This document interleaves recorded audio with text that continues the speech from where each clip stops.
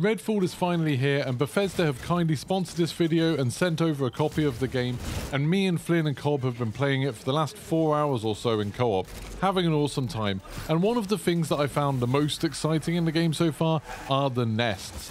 So in this video, I'm going to show you how you unlock the nests and get them active in your game world, some tips and tricks on finding the entrance to them, getting through them in one piece, and how to get the best rewards at the end of them. There's a few things that maybe aren't too obvious about them, so make sure you watch all the way to the end.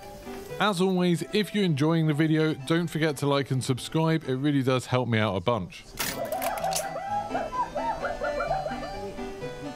So, to unlock the nest in the first place, you need to progress through the main quest a little bit and level your character up. So this is fairly straightforward, just complete those early quests and make sure you've leveled up to the point where you've at least got all of your different abilities. So you should have the 2 main abilities and then your ultimate ability.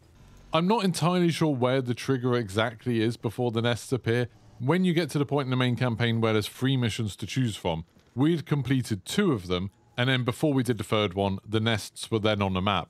And they appear as these kind of blue circles.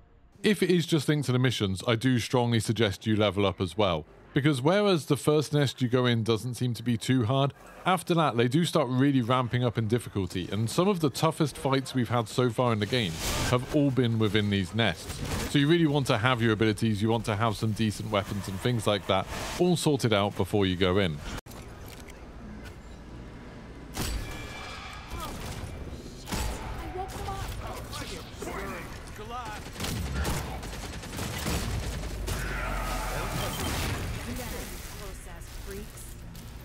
So once you've unlocked the nests and they're starting to appear on your map, you'll see these blue circles around. And when you're wandering around the game world, you can actually see them as like almost a force field. It's like this blue miasma. Miasma is a lovely word. There's a blue miasma around these areas. And when you go in there, the enemies will be tougher. So vampires will be more aggressive, they'll be stronger. Enemies around there will be stronger. And one of the ways you can stop that from happening to get rid of their buff is by clearing out the nest. Now, to find the nest, you actually have to find a blue glowing door. It's usually in kind of the center of it. Like in this location, it was underneath a bridge. In another location, it was on the side of a shed. The door was there, but it glows bright blue and the area isn't too big, so you shouldn't have too much difficulty in finding it. If you're playing in co-op, and I genuinely think the best way to play Redfall is in co-op, it makes all games really, really entertaining and really funny. So if you're playing in co-op, you need to get everyone sort of gathered around the door before you can go through it. So just make sure everyone stands near it, then you should be able to interact with it, and you'll load into the nest. Now the nest itself seems to be made out of sections of kind of Redfall, of the town, mashed up a little bit. So sometimes we've seen sections repeat, but then the next section that they attach to isn't always the same. So like we've seen the cinema in 2 of them, and we've seen the bit where there's like a conservatory in 2 of them, but the rest of those nests were very different. So it seems like there's some kind of maybe random generator, procedural generator going on, where you'll have different sections as you go through. You'll also have different types of enemies as you go through, and sometimes, like the first time we went through, there was barely anything to fight. Like there were hardly any enemies in there at all. There was a few of them kind of being zapped by some electricity, held in place, which I think is one of the modifiers the nests can have. It tells you about them at the very beginning before you go in. And then sometimes we had tons of vampires, like absolute hordes of them, just charging at us as soon as we went through. Whatever happens, you're probably going to have to do some fighting, and you're going to be fighting a bunch of vampires. So as always in Redfall, make sure you've got some elemental weapons, make sure you've got some stakes or weapons with stakes on the end, ready to take them down. As you're going through, you'll find loads of these red crystals dotted about. These have victims that have been trapped in there. They've kind of been turned into crystals, I guess. And near some of them, you'll be able to find a bunch of different ammunition for different weapon types. And on others, you'll find some health supplies, which you will probably need.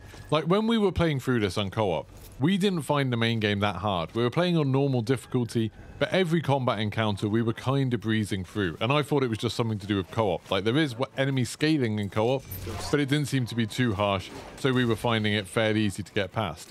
The nests were the first time where we had fights where it seemed a little bit like we could actually die here, like we could run out of resources and die. So make sure you always grab the ammo and health kits when you get a chance. When you get towards the end of the nest, then you're going to see that there's this big heart in the middle and a bunch of crystals that are all kind of connected to it in some way. In one of the nests we went into, we had a bunch of enemies in this section and one of the hardest fights. So if there are any enemies there, you're going to need to clear them out first.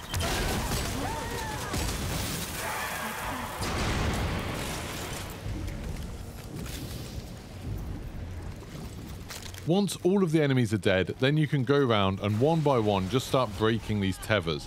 You just go up to them and interact with them.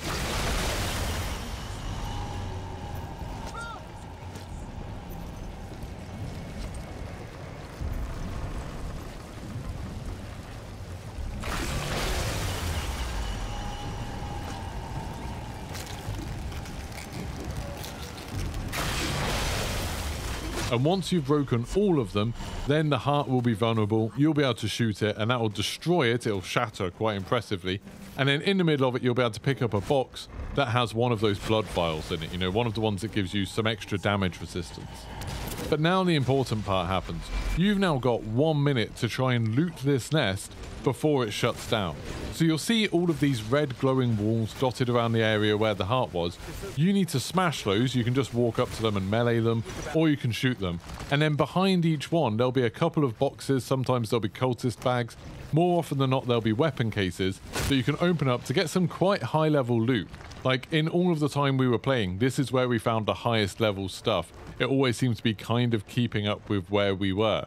So you can run around as frantically as you can, smash them all open up all the weapon cases, and then you will find behind one of them there's a door to escape. But my tip is don't bother using that.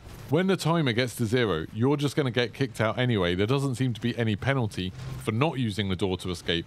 So don't waste time worrying about the door. Just go to all of the chests, get as much loot as you can, and then when the timer runs out, you'll be kicked back into the normal world.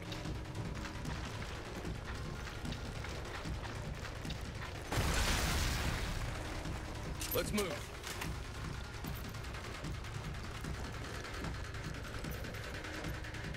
And now you've completed a nest. Now, every time we completed a campaign mission, it seemed like another 2 or so nests would appear.